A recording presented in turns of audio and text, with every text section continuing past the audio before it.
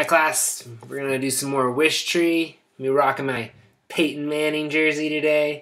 So you can see the 18. He was the best. Some of you will say Elway. I didn't grow up watching Elway. I watched more Manning. So to me, I like him more. Sorry.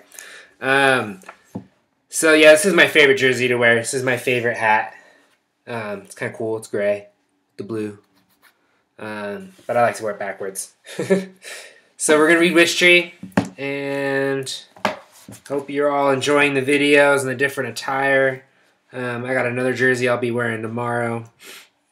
We left off kind of with a little bit of a cliffhanger where Red was trying to figure out like what makes friends, and then he said, trees are the strong, silent type unless we're not. So he thinks we're starting to... I'm making a prediction. I'm sure some of you are.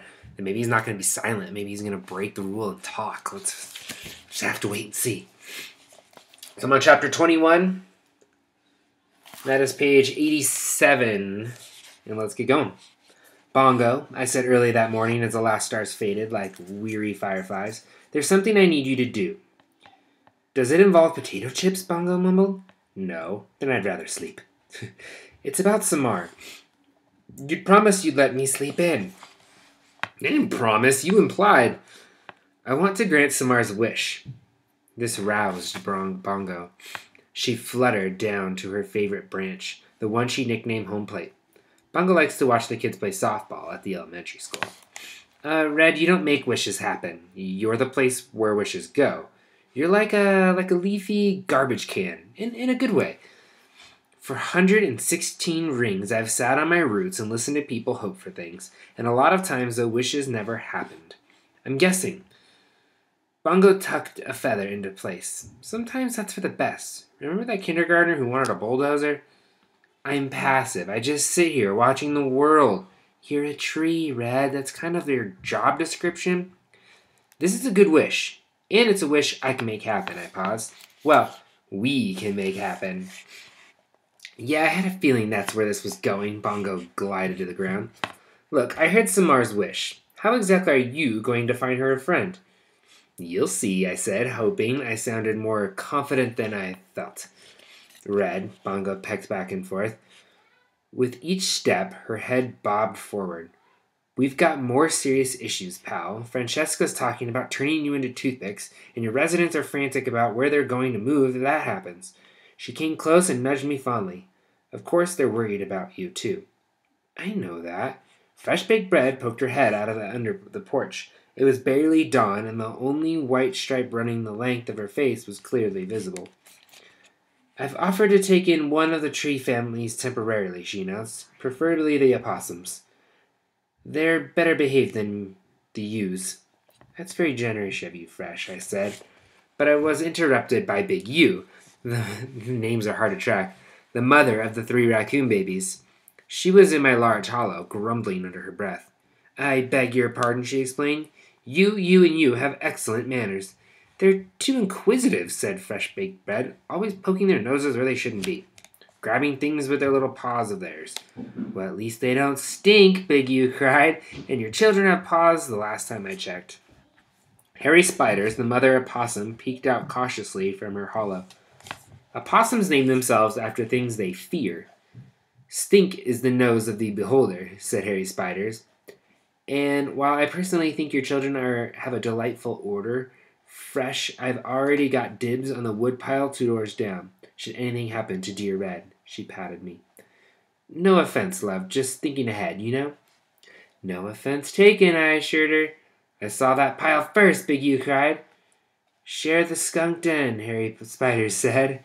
I wouldn't be caught dead in that place, Big U explained. Not now, that I know my inquisitive children aren't wanted.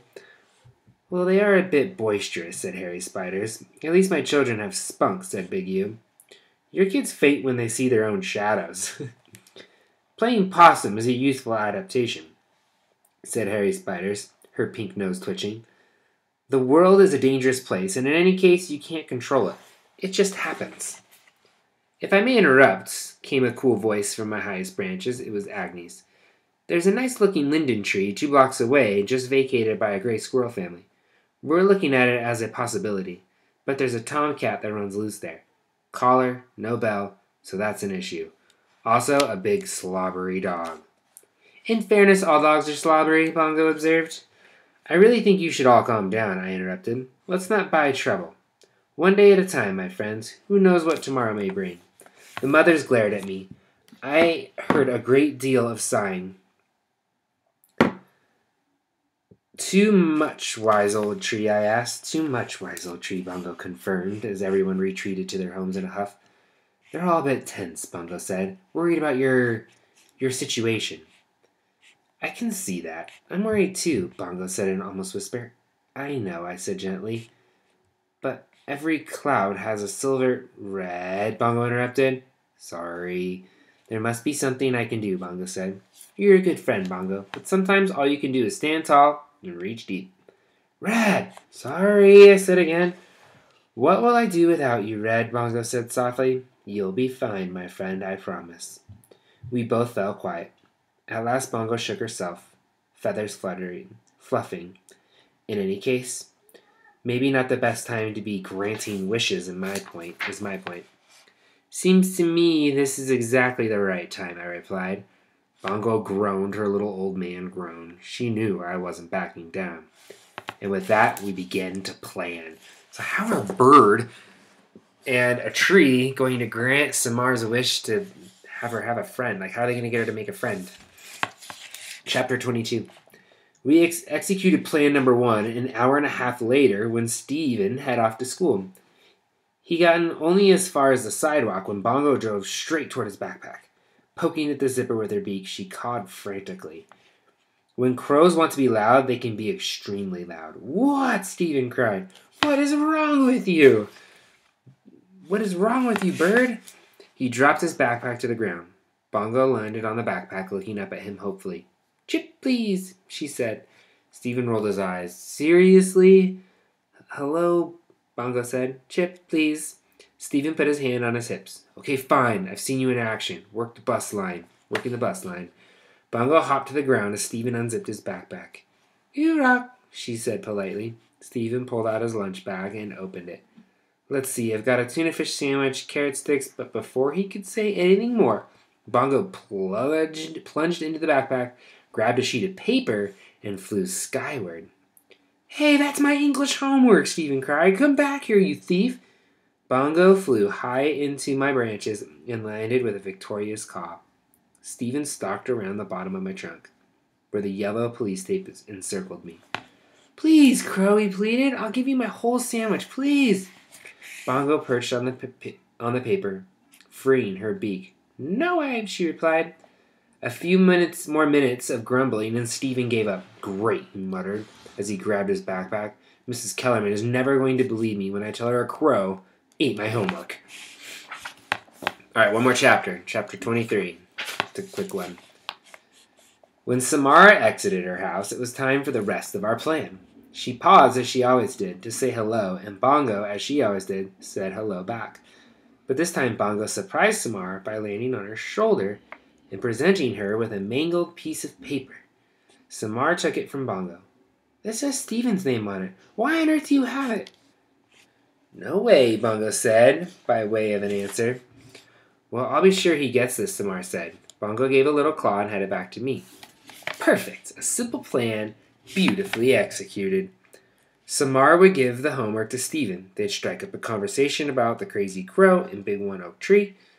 They'd laugh, they'd share, they'd realize they have a lot in common. Voila, friendship. It was a great plan. Except for the part that came just seconds later. The part where Samara noticed a friend of Stephen's walking by. She dashed over and asked him to give Stephen the piece of paper. And that was that. Meddling isn't as easy as I thought it would be, I confessed to Bongo. Hey, I did my part. You were wonderful, I said. Well, we'll just have to try again. We don't have a lot of time. Red, Bongo said with a sigh. Please don't remind me. Chapter 24 starts off with, that afternoon we tried plan number 2. What do you think plan number 2 is going to be for Wishtree? And see how are Red and Bongo going to help her become a friend. Go Broncos. Go Manning. Go third grade.